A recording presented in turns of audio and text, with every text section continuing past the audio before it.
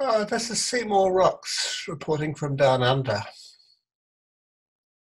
I can feel my faculties leaving me. My ability to exercise logic and reasoning is unimpeded, but my memory is shot. I can have a very profound train of thought, but unless I get it out or write it down immediately, it's often gone. My ability to focus and concentrate is increasingly compromised. The trajectory of my health has paralleled my assessment of the fate of human civilization and the living planet. It has been surrounded by denial. It's just a few years since I went to the medical profession, to a doctor with symptoms that were a milder version of what I experience now. It's not so long ago that I was told that I was depressed or suffered from sleep apnea or obesity. If I had smoked, I would have been told that was it. A couple of years ago, I was referred to the neurology department of the hospital, and in all of that time, there's been no diagnosis, just more tests and assessment. If it weren't so serious, for me at least, it would be uproariously funny. I can imagine that at some stage the panic button might be pushed and a radical solution looked for, just as it has been with the climate. And I can imagine in mind's eye, my partner delivering a Greta Thunberg type address to the medicos. How dare you? Why didn't you do something? Meanwhile, I know, and my partner, who lives with me 24/7, knows, we both know that my health is declining. So I feel a sense of urgency. It's important for me to try and get my thoughts together as best I can and draw together the threads of all that I've been doing for the last 8 years of my blog. Indeed, to reassess the assumptions built up over a lifetime. I've been aware of climate change for over 30 years now. It used to be called, back then, the greenhouse effect. And then at some stage it was renamed global warming. I personally don't like the term climate change because it hides the severity of what's happening. And I would prefer to talk about global warming giving rise to catastrophic climate change. Or even better in my mind would be to use the term climate collapse. Earlier on, I followed what others were saying about the subject. And even back then, I was hotter on describing the situation than I was about solutions, but always held to the hopeful belief that our political leaders would get together to solve the problem. This forlorn hope was largely removed when I joined friends to watch the Danish cops pursue the environmental activists and treat them as if they were the enemy at COP15 in Copenhagen. That was the meeting in which world leaders agreed on one thing, and that was to do nothing. And I have a recollection of our Minister of Treaty Negotiations at the time, whatever he called himself, roundly criticizing the leaders of Pacific nations for departing from the do-nothing consensus by telling the world how bad the situation really was.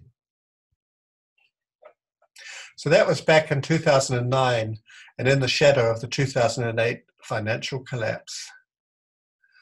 Disillusioned, I turned my attention to other things such as peak oil. And my current period of activism started in 2010 when I first encountered Michael Rupert, who had a huge influence on me and talked about economic collapse.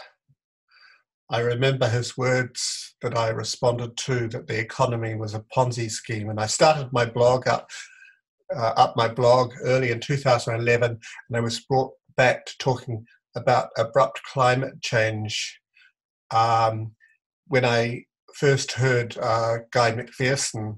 So people tend to have had that sort of effect on me. I hear just a few sentences and it resonates and it all develops from there. So Guy McPherson's words had an immediate effect on me. I'd stumbled upon the now suppressed, largely suppressed BBC documentary on global dimming a couple of years before, so I was ripe for hearing about positive reinforcing feedbacks in the methane clathrate gun. It made perfect sense to me that the planet was warming far more quickly than could ever have been imagined. It made sense that the changes would be far quicker than the ability for nature to adapt, or humans or animals to adapt, and we would be left unable to produce grains at the scale necessary to maintain civilization. So really what that implied was, or is, either civilizational collapse or near-term human extinction. And there's a sting to all of this in the aerosol masking effect or global dimming. So if we stop polluting, perhaps through a major sudden decrease in industrial activity, or if we decided suddenly to stop injecting aerosols into the atmosphere, then the particulates that help mask a lot of this warming would fall out of the sky and give rise to a sudden but undetermined increase in global temperatures, which could then lead to the release of a 50 gigaton burst of methane, an extremely potent greenhouse gas released from clathrates. The icy frame that protects the methane keeps it in place.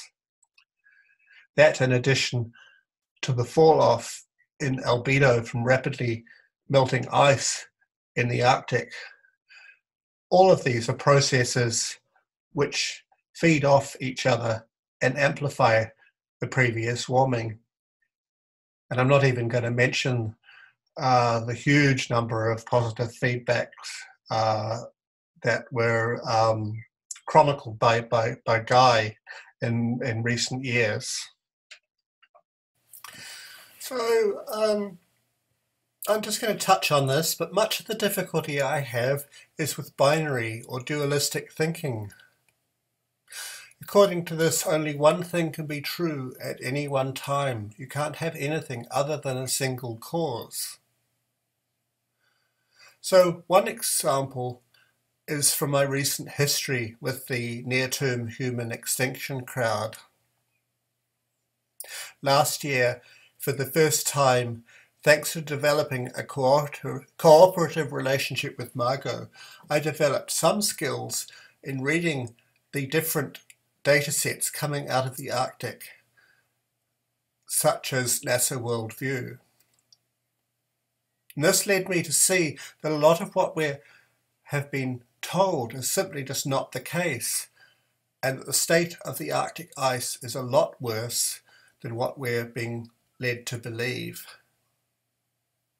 Mostly by only talking about sea ice extent, which could be anything from a slushy puddle up to 2-year-old ice, instead of talking about ice volume or ice thickness. The NTHE crowd were waiting for a blue sea event, and he even had it down as a fait accompli. And when it did not transpire, that was back in July, and then when it did not transpire in the way that they thought it would in August, they did a flip-flop from despair to celebration, because we have another year. In fact, at the end of the melt season, the ice was in a terrible state. Margot and I observed methane, large amounts of methane, coming up from under the ice in eastern Siberia. And that's a phenomenon that's since been confirmed in a recent scientific paper by Natalia Shachova and others. So all of this is on the basis of a theoretical construct, which no matter how likely it is to be true, and I believe it to be true, that's where the evidence is headed, it's still a theoretical construct. And I just have to think back to the 70s when scientific consensus was that we were heading into an era of global cooling, which was, of course, incorrect. I believe that we will only really learn the truth by looking in the rear vision mirror, and by then we'll most likely be on our way out.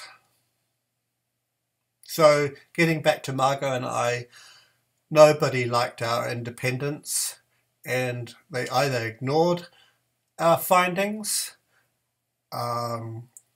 or they ascribed the discoveries to others.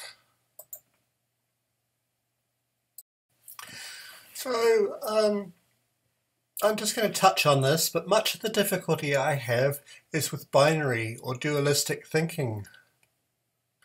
According to this, only one thing can be true at any one time. You can't have anything other than a single cause. So one example is from my recent history with the near-term human extinction crowd. Last year, for the first time, thanks to developing a cooperative relationship with Margot, I developed some skills in reading the different data sets coming out of the Arctic, such as NASA Worldview. And this led me to see that a lot of what we have been told is simply just not the case, and that the state of the Arctic ice is a lot worse than what we're being led to believe. Mostly by only talking about sea ice extent, which could be anything from a slushy puddle up to 2-year-old ice, instead of talking about ice volume or ice thickness. The NTHE crowd were waiting for a Blue Sea event, and he even had it down as a fait accompli.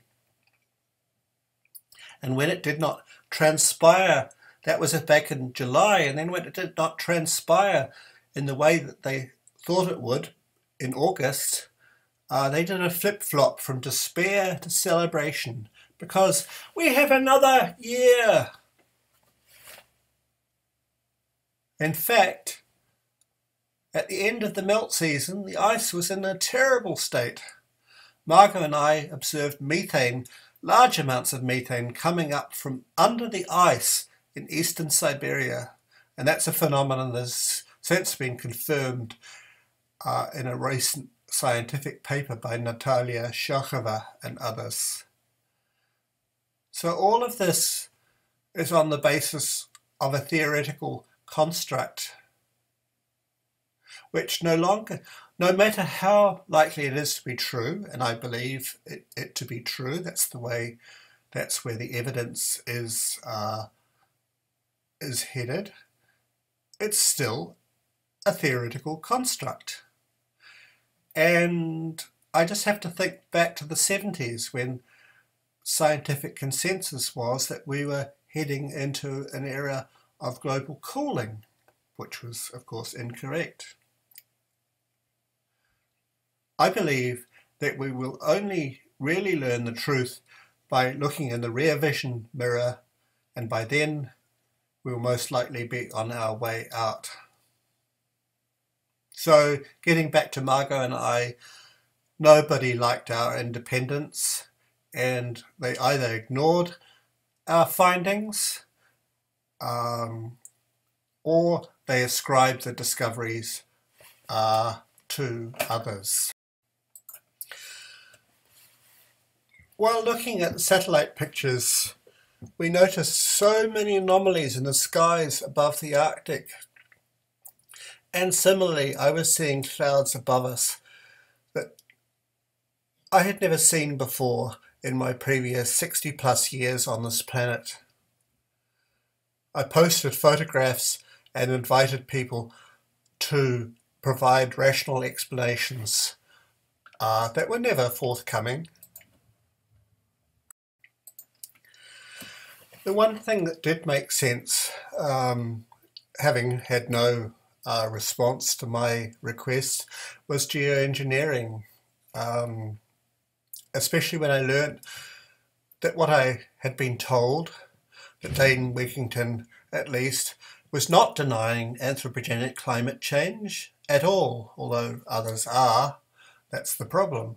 But he was showing how a program of spraying the sky with nanoparticulates, aluminum and strontium, etc., was actually designed to hide and suppress the extent of warming and climate collapse coming from human-caused global warming, i.e. from greenhouse gases.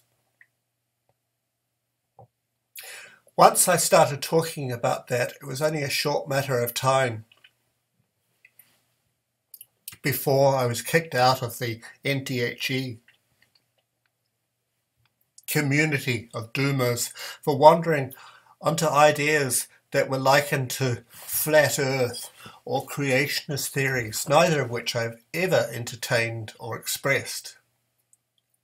So if you don't like the conclusion, then it doesn't matter how much evidence you put up. There's always going to be no evidence. And when I was an acupuncturist, it didn't matter how much evidence was put up for the efficacy of acupuncture.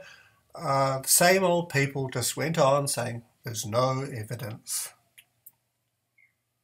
It also points to the idea that only one thing, always one's pet ideas or theories, can be true at one time. However, reality is complex and multifaceted, much more of what my friend Margot calls a combination plate. So I'm just talking about the latest examples of where I've had to re-examine my assumptions of many years. And isn't it a strength to adapt one's views to changing evidence rather than just continuing on with what you believed 20 years ago and fit reality into your thinking? So I'll be saying much more about the geoengineering thing in the next few days, God willing. In the meantime, I think I probably said enough. Time's up. These are some of my reflections and my thoughts. I'm not trying to tell anybody else what they should be thinking. I'm just trying to sort out my own thinking and to share something that may or may not be useful for those that choose to listen to what I have to say.